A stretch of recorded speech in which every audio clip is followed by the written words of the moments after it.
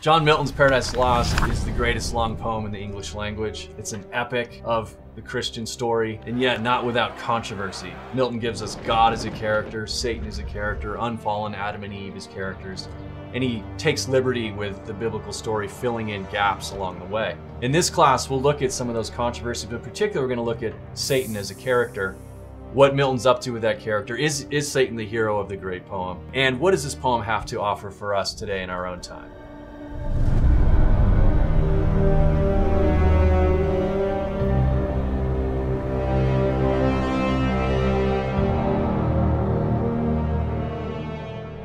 Why does Satan seem to run free and to suck up all the oxygen in the opening books of Paradise Lost? Has Milton made Satan his hero? Before we take up these questions, I want to say something about Milton's poetry. This is the greatest long poem in the English language, and Milton is, it goes without saying, a master poet ranked only second to Shakespeare. But few people read poetry today. Why should we? What does it offer us? Poetry is often visual through the imagination and always musical. It comes to us through the ear. It doesn't always sound good or euphonious. It might be cacophonous, but we should notice the sounds that we hear and take note of the images that the poet puts in our heads. For example, when Milton puts Satan's fall into poetry, here's what we get. Him, the almighty power, hurled headlong, flaming from the ethereal sky, with hideous ruin and combustion down to bottomless perdition, there to dwell in adamantine chains and penal fire. I find it hard to imagine a better way of saying this. These powerful words affect our emotions, they move us, they give us an experience of this event. In poetry, every line break, every punctuation mark, every word, even every sound is meaningful. When we read the masters, you can trust that everything is intentional. Let us affirm that the words of poetry aren't so many husks to be shucked. They are, as Terry Eagleton says in a different context, constitutive of the meaning. We should never shuck the words in favor of ideas. The words give us the experience of the ideas. Now let's consider how Milton depicts Satan speaking. Satan says this about his battle against God. All is not lost, the unconquerable will and study of revenge, immortal hate, and what is else not to be overcome? That glory never shall his wrath or might extort from me, to bow and sue for grace with suppliant knee and deify his power, who from the terror of this arm so late doubted his empire. You can feel the power of Satan's rhetoric, but did you notice the ironies? How he speaks of God as the potent victor, unusual language for God, and of God's rage. Satan says he doesn't want to deify God's power, as if he could. As if God needed that. Did God ever doubt his empire? If we're reading this as Christians, I think it would be appropriate to laugh through our noses at Satan's claims, at his pomposity and self-importance. As Chesterton said, Satan fell by the force of gravity. One more thing before we finish this segment. Satan famously says the mind is its own place, and in itself can make a heaven of hell, a hell of heaven. What matter where, if I be still the same? He follows this up with the famous lines that epitomize his rebellion. Better to reign in hell than serve in heaven. This is out of the world of teenagers listening to punk rock or metal music. Why is Milton doing this? Why give Satan such cool and attractive lines? I had a graduate student who stopped reading at this point. He thought the poem was too glorifying of rebellion and might cause him to sin. What is Milton up to? His epic poem allows us to see Satan from a larger perspective of God's plan for mankind. Like we saw in the passage above, there's irony here too. What Milton is doing is similar to what C.S. Lewis does at the end of Out of the Silent Planet, when we see Weston and Divine for what they are, though they think they are the smart ones before the Oyarsa. Satan speaks here brilliantly, and in him we experience the psychology of fallenness. This is how fallen angels and fallen men think. While it's not without its rhetorical glories on one level, it is foolish on another. Satan speaks here brilliantly, and in him we experience the psychology of fallenness. This is how fallen angels and fallen men think. While it's not without its rhetorical glories on one level, it is foolish on another.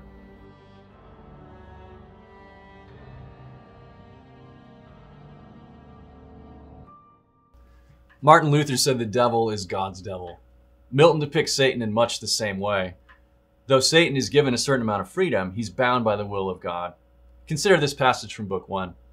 So stretched out huge in length, the arch-fiend lay chained on the burning lake, nor ever thence had risen or heaved his head, but that the will and high permission of all ruling heaven left him at large to his own dark designs.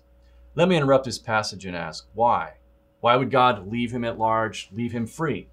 Here's what follows. That with reiterated crimes he might heap on himself damnation while he sought evil to others, and enraged might see how all this malice served but to bring forth infinite goodness, grace and mercy shown, on man by him seduced, but on himself trouble, confusion, wrath, and vengeance poured. Satan will see the outcome of his own rebellion, his own damnation. And God will turn this to evil to good. He will bring forth infinite goodness. Milton shows, moreover, that all of Satan's glory, and he does allow him a certain amount of glory, is not original with Satan. It is borrowed glory. He above the rest in shape and gesture, proudly eminent, stood like a tower. His form had not lost all her original brightness. This passage goes on to liken Satan to the sun shorn of his beams due to a morning cloud, or the sun at half its visibility because of an eclipse. But my point is this: Satan is running on borrowed capital. What we see in him, then, is not of himself. It all comes from his original brightness. And where did that come from? From his unfallen state. He's like the culture that's still blessed by its financial successes, but denies that they came from Christ. Like an ice cube on a hot stove, his decline will be precipitous. In the meantime, Satan imagines himself to be worthy of taking the Son of God's role as Messiah. Yes, you heard that correctly. Milton creates a reason for Satan's fall. It's the Son's exaltation as Messiah. While this is not exactly in the Bible, Milton is being created with Psalm 2 and Hebrews chapter 1, which Milton puts this way: "This day I have begot, whom I declare, my only Son. And on this holy hill him have anointed, whom ye now behold at my right hand. Your head I him appoint." As the Son is exalted, so are the angels. But Satan denies this exaltation. He says they are being diminished. All seemed well pleased, all seemed, but were not all. It takes the angel Abdiel to confront Satan and to tell him the Son is the one who made him, and that the Son is worth more than all the angels combined. Satan responds by claiming that he is not a created being, but self-begot, self-raised. His logic is ludicrous. But this is his reason for his rejection of God.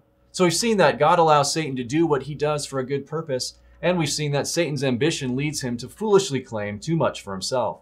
Another way Milton puts Satan in his place is through parody. Milton agrees with Augustine that evil is a privation of the good. Evil can create nothing, can only invent new ways of misusing the good.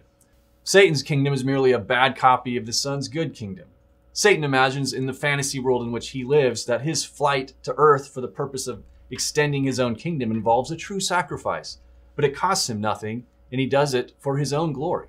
Whereas the Son says this to his Father: "Behold me then, me for him," that is, for fallen man. "Life for life I offer, on me let thine anger fall. Account me, man, that I for his sake will leave thy bosom and this glory next to thee freely put off, and for him lastly die, well pleased. On me let death wreak all his rage." This is true sacrifice. The Son gives up everything. If that's not enough, Milton demonstrates the superiority of the Son in the epic battle in Book 6, the central book of Paradise Lost. At the beginning of the battle, Satan, high in the midst, exalted as a god, sits. He is the idol of majesty divine. He's acting as a god, but he's a false god. And his chariot is a counterfeit of God's, and in every way inferior. God offers you real moving clouds and a blue sky, sunlight warming your skin. Satan takes a picture of that and puts it on a billboard and says, "Behold my creation, and better than God's."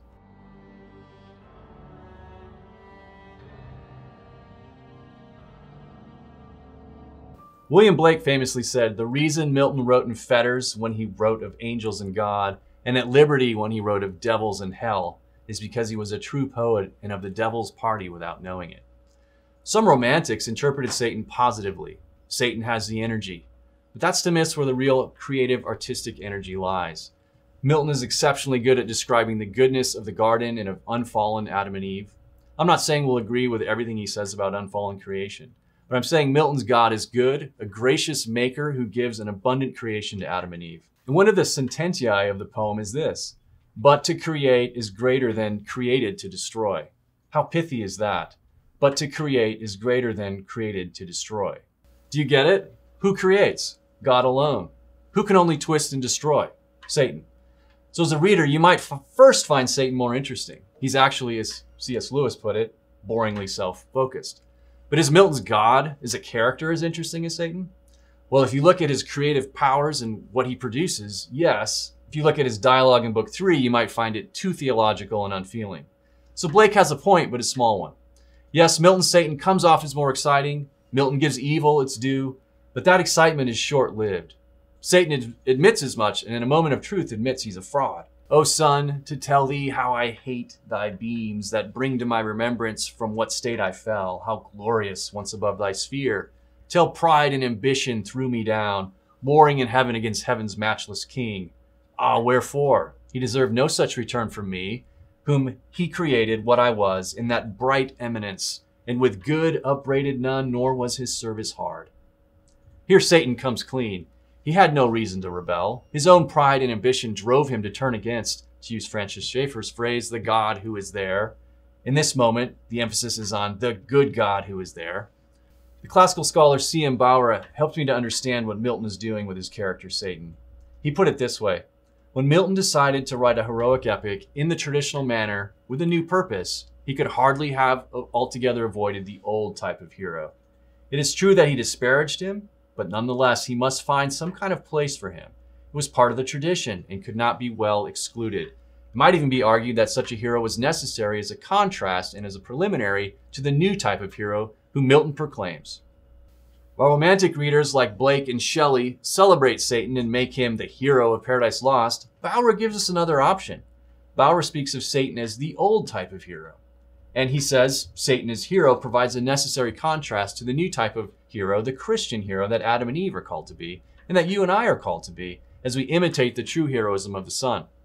Satan is not the hero. He's better thought of as a hero of the poem, the old type of hero Milton is seeking to replace with a sacrificial Christian heroism. One final thought on Satan's attractive powers in Paradise Lost comes from a celebrated passage on virtue from Milton's prose work Areopagitica. He that can apprehend and consider vice with all her baits and seeming pleasures, and yet abstain, and yet distinguish, and yet prefer that which is truly better, he is the true warfaring Christian.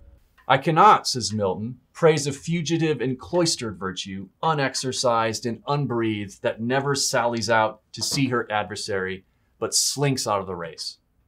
This is Milton's thinking behind his character Satan. What does this reveal? It reveals that John Milton loves us. Unlike the false teachers and influencers all around us, he's teaching you and me in his epic how to be unpersuaded by Satan's baits, by the world's baits. But to do that, he must dangle them in front of our eyes first. Now you must apprehend their seeming pleasures and abstain and yet distinguish and yet prefer that which is truly better.